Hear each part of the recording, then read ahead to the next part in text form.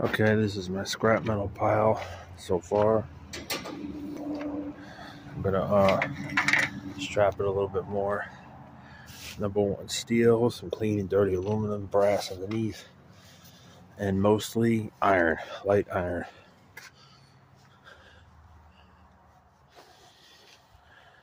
Generator stays, hand truck stays. The rest goes to the scrapyard. Probably in a day or two.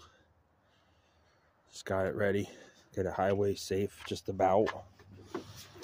I'll fix this area before I come on the highway, but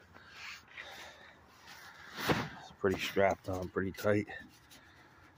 Stuff on the top, pull over and check it out. If it loosens up, the metal, most of it's light iron. Like I said, there's some steel back here, kind of buried. This is like dirty aluminum, borderline light iron.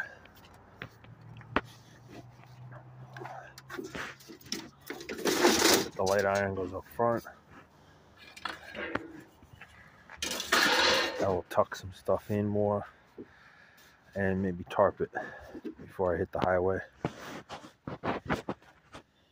Mr. Buddy heater, I gotta test it before I junk it. Well, that's my scrap load so far